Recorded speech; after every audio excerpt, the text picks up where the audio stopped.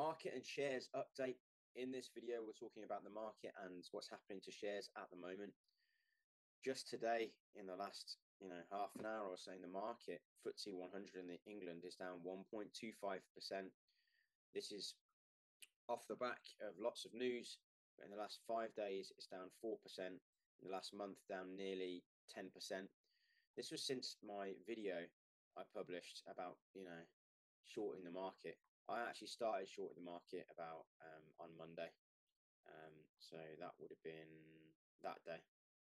I was a bit late to the party because I had like a flu-like COVID around this time, around this 8,000 mark, which is a shame because I could have caught more of the value. But anyway, enough about me. What is going on? Well, it's all about this banking crisis. So Credit Suisse looks like it's teetering on the edge of bankruptcy. It used to be valued in the tens of billions. Even last Friday, it was valued at 7 billion. And UBS are looking to buy it, or it looks like it's really about to go through, and they're going to buy it for about 1 billion. So that's so much lower than it used to be. Let's have a look at this. Credit Suisse was a household name 1 month ago.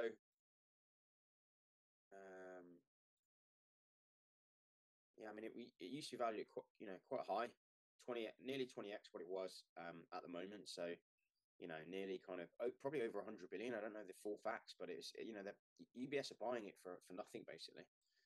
But what the industry is saying is that nobody, the bankers and the traders are not seeing that. They're not getting confidence by the fact that UBS are buying Credit Suisse. So the FTSE 100 is continuing to fall. It is falling quite a bit.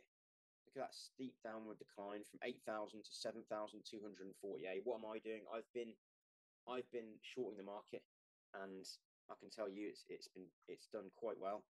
I'm up about 70% in 1 week. It was off a small base. I was off on holiday, as you may have seen from my videos. So it wasn't the easiest to put on trades. Also, I had a problem with my own bank. I was locked out of one of my banks I need to find out why.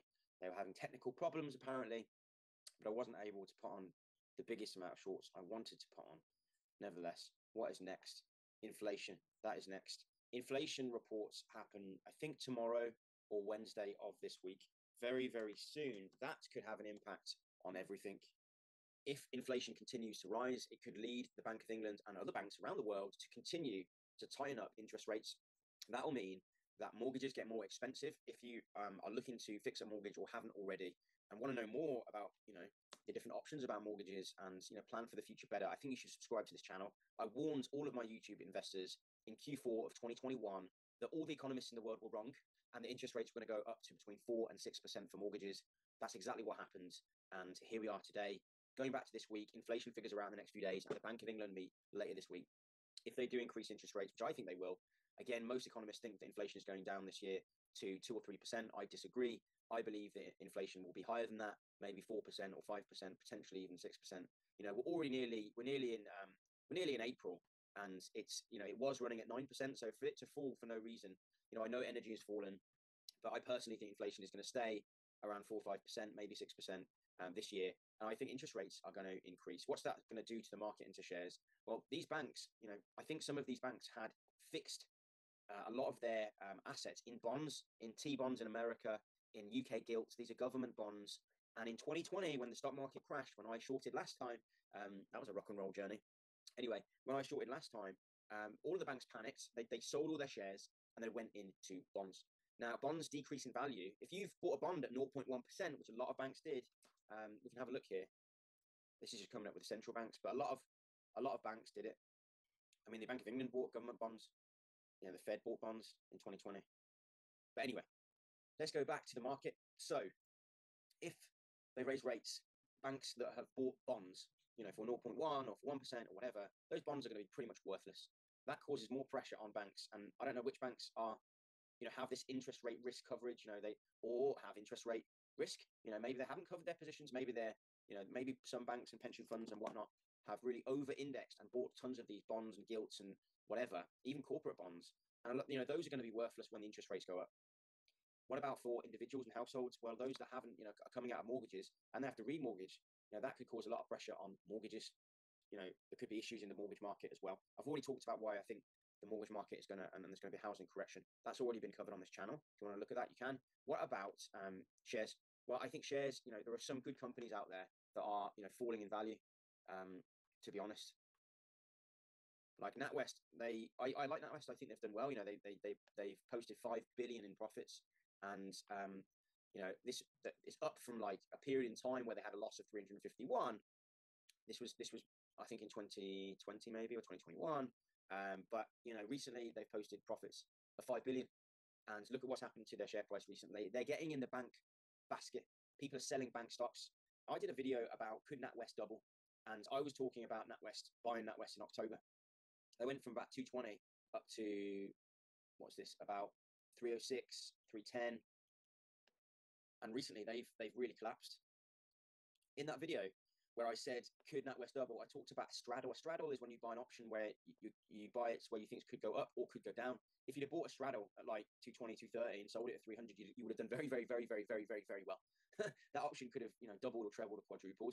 And then if you'd sold it and if you bought the straddle here, and you bought 6-month options and you bought a put option, you'd be doing quite well now, because this drop is enormous. Now, what do I think is going to happen with banking stocks? You can see here that the bank is buying its own shares right now. You can see this is the headline.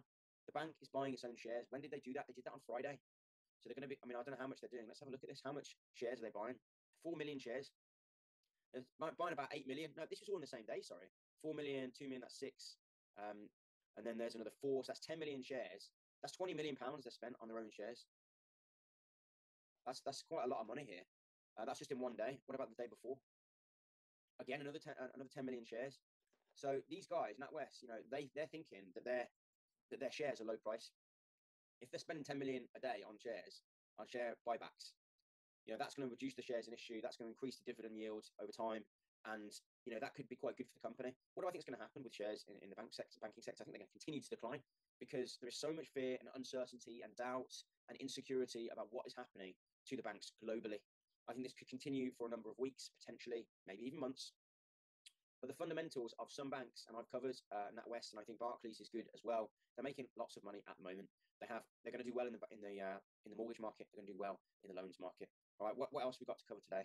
We have got house builders. Guess what happened with house builders? Nothing. House builders did not get much coverage in the budget of 2020, March 2020. All they got was the government was going to soften the rules on some job titles so that they could hire people more easily from abroad. I think house builders are going to continue to fall this year. Now, people have said I'm going to be wrong on this. I'm not always right on things. Of course, I'm not always right. But I think house builders are going to continue to fall. What about other stocks? Let's have a look at some of my other stocks. I think they're going to get hurt as well, to be honest. Let's look at Tortilla. And these are companies that are growing. And look at it. It's fallen 2% in 5 days. It's up 4% over a month. It's down 25% over 6 months. And look at the max. When it flowed at nearly 200p. It's now 122. It has grown significantly since then. I think it might have had 20 stores, and now it's got like 80. And it's down to 47 million pounds, this penny stock. I love Tortilla. I had a Tortilla yesterday. I think it's fantastic. I really think it's a fantastic company. But in this market rout, in this decline, in this crash, whatever you want to call it, some of these good companies, it's a good cake box. And cake box is a good start. Look, that's down as well. 5% in 5 days, 12% in a month, 11% over 6 months. But it did go up, went up to 150. Now it's back down. And again, I remember I bought this more or less when it IPO'd, and it's down from the IPO. IPO was 137 back in 2018. And they've gone from less than 100 stores. I don't know how many stores they had when they launched. I think it was less than 100. And, now I don't know how many stores they have. 300 maybe? 400? I don't know how many stores. Let's have a look. Store count. Over 200 stores. They've got over 200 stores. You can see here this news article. Cake box sales jumped 50%. That was only like last year, a year ago. Revenues rise. They're a good company. I know this is so. Okay, here we go. They celebrated their 200th store in September of 2022. Yeah, and in that year, their pre-tax profit rose 83%, 7 million. I really think this is a company that's on track to make 20 million a year. And they made 8 million last year, right? 8 million. Just have that in your mind. 7.7 million they made in 2022. Let's say they get to 10 million. That's less than 4x.